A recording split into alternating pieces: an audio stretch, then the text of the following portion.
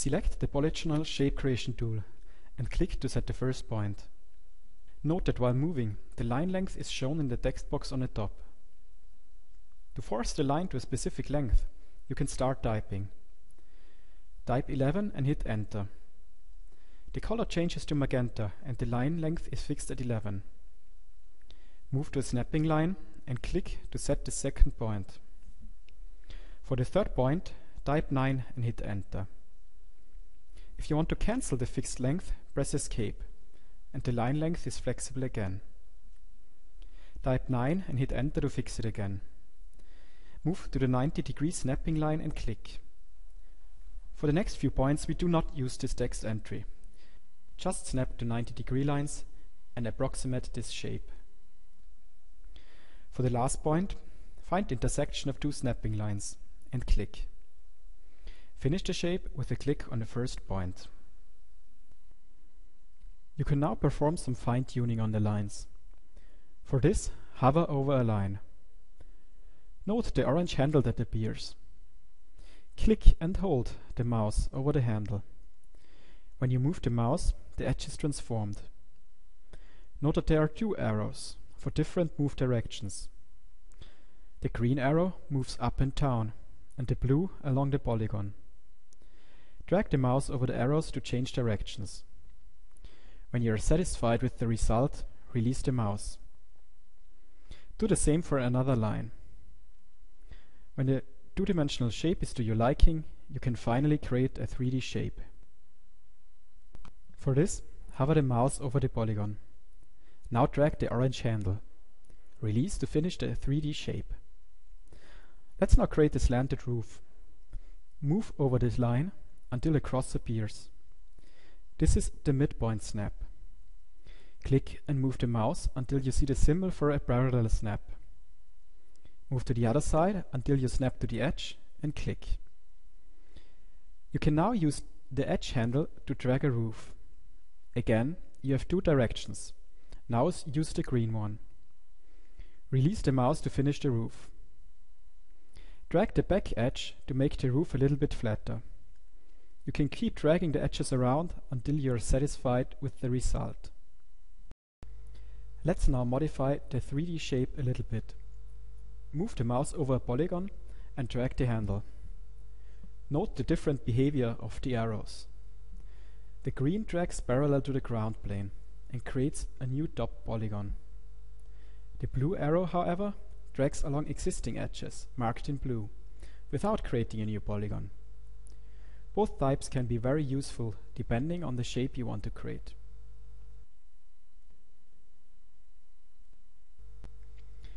Now let's create some balconies. Select the rectangle tool. Click when snapped to this line. Move and snap to the opposite line and click again. Now hover over the new polygon and drag the handle. You can drag it in and out. Orange lines appear when you snap to a point. Move it out a bit and release the mouse. Select the polygonal tool again. Snap to the line, click, move until you see the parallel sign, snap to the other edge and click again. Now drag out the new polygon. Now create two lines with clicking and snapping. Then drag down the balcony floor. The balcony is now finished.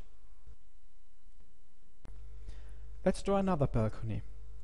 Rotate the camera to the back. Select the rectangle tool, click to start on the wall, click again to finish. Drag the balcony out. Create a rectangle on the top and fine-tune a bit. Now drag the floor down. Okay, the basic shape is ready. Let's now create a nicer roof.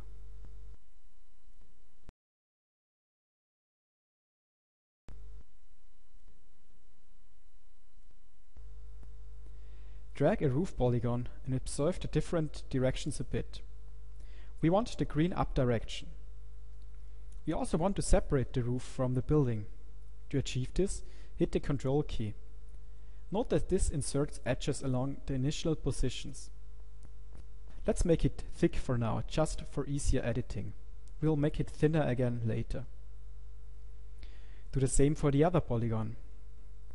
When grabbing, snap to the first one. Okay, now we have a thick roof. Let's drag out the sides to make it overhang. Start on the right to drag it out. Drag the second face until it snaps. Also the third. The fourth not so far. The last snapping again. Rotate the camera to get a nice view on the sides. Drag the face down. Note the difference between green and blue. Use the blue for now. Then repeat it on the other side. Finally, go to the back and drag out both faces.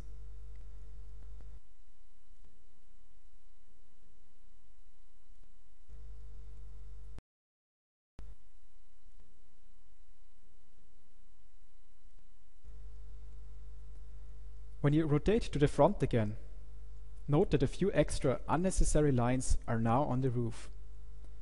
To clean this, use the selection tool to select the whole building. Now click the Clean Up Shape tool. Select Default from the presets and click Finish. Most of the lines are now gone. You may have to use this tool twice to remove all lines.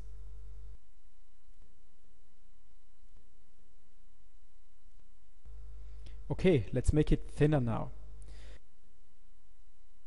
If you want to move multiple lines at once, use the standard selection and the transform tools. Select the first polygon by double-clicking. Now hold Ctrl and click on the second polygon. Click on the Move tool and drag along the green arrow. Let's now inspect the whole building. Note you can still drag all planes using the Polygonal tool. It's best to use the blue arrows here, so that it stays along the roof.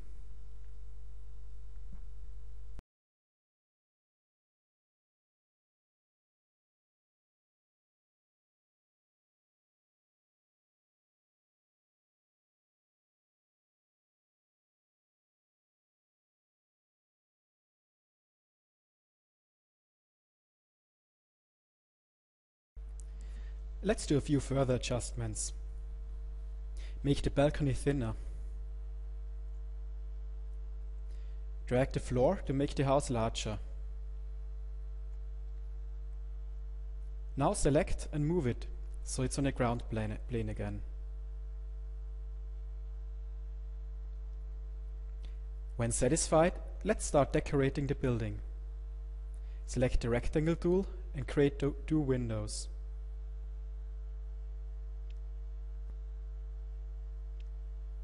Drag them inwards.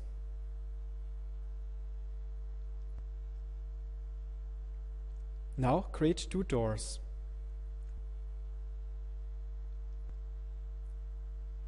Rotate and zoom the camera to get a clear view.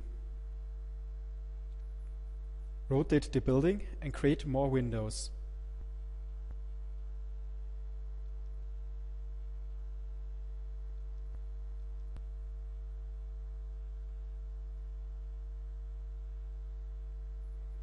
Note you can still drag the window frames. Finally, rotate and drag out the roof along the green arrow.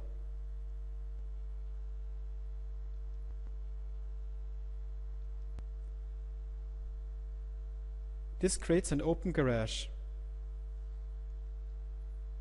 To create columns, first rotate down. Draw two rectangles and drag them out to the ground.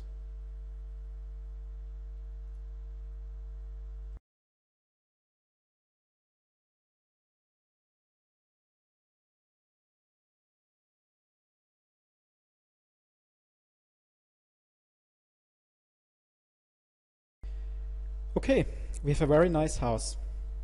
Let's add some textures. First, select the whole house. Click the Texture tool. Click Browse. Select Wall White and open. You can find it in the Asset folder of the tutorial. To get a uniform look, select Mode Dimensions. The numbers indicate how large the texture is in meters. Enter 10 for both values and click Assign.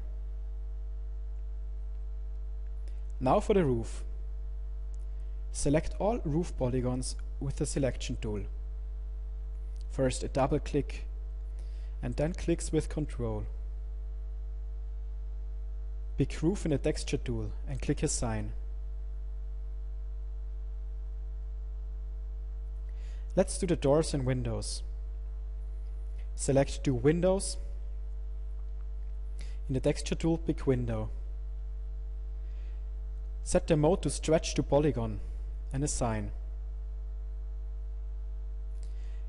Then select Do Doors and pick the door texture. Assign again. Rotate to the back. Select the windows, pick Window Texture and Assign. It is now very stretched. Therefore, enter 4 at horizontal repetitions and Assign again.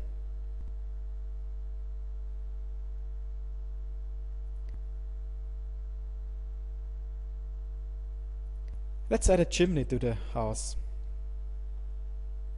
Draw a rectangle on the roof.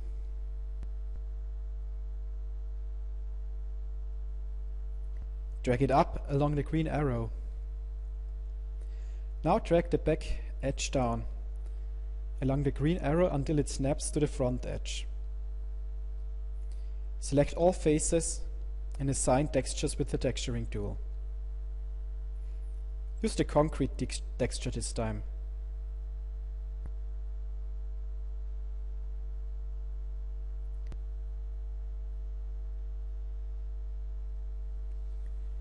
Let's add a dormer. Draw a rectangle, drag it up.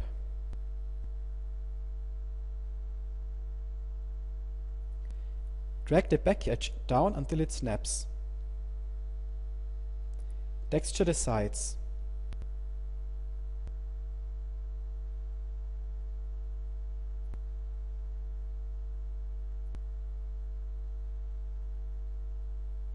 Draw a window on the front as already learned.